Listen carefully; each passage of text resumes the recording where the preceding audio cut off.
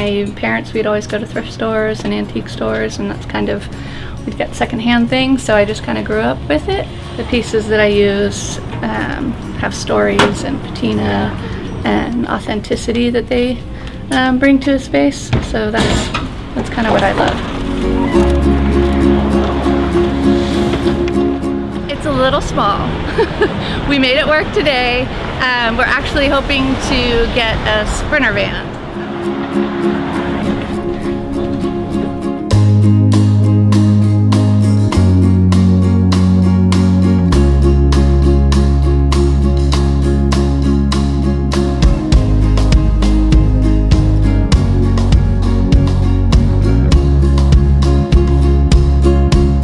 I was super excited to be a part of this window display for the August window at Sparkle Bridal, and we went with a little bit of a bohemian wanderlust theme.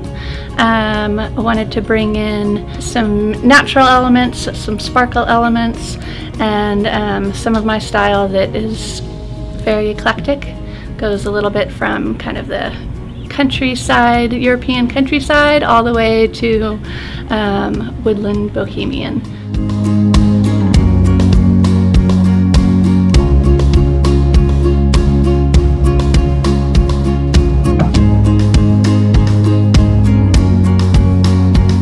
The colors that I was going for, I wanted a little bit of color highlighted, but not too much. I wanted to stay kind of fairly neutral. I brought in some pops of kind of violet and purples and blues, and then on the other end some bright greens for summer, so some palms and gold highlights.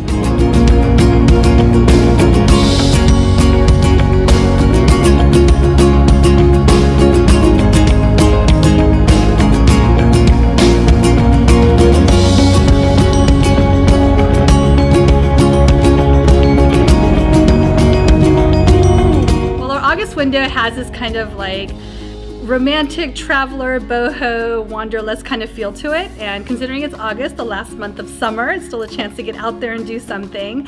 So we wanted to kind of pair up our dresses that have that same feel and something relaxed and fun and a little bit boho. So we wanted to go ahead and kind of show off some of these gowns.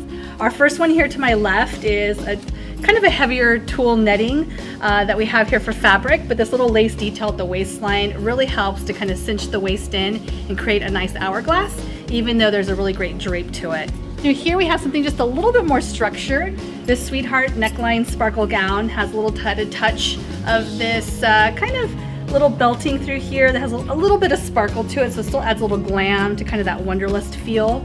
For our third dress we have in the window this month, we have another tulle gown, but it has just a little touch of glam with little detail through here. Still have keeping that boho effect, but just a little bit of sparkle and pearl at the waistline. And for our final gown, we definitely amp up the glam part of boho and kind of wanderlust chic with the fully beaded top, little nice empire waistline, and again that drape of tulle. It's keeping everything really light, really soft, and very flowy.